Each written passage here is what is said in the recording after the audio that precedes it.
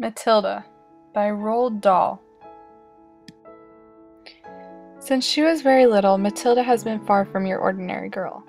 By the age of 5, she does double-digit multiplication problems for fun and reads Charles Dickens. Matilda's classmates love her, even though she is quite the nerd and teacher's pet. They find her very intriguing. Everything is not as good as it seems in Matilda's world. She lives with her mother and father, who are very self-centered and pay no attention to her. She also has to deal with the meanest principal, Mrs. Trunchbull, who flings children around and has no sympathy for anyone. With Matilda's intelligence, patience, and power she finds within herself, she always finds a way to get revenge.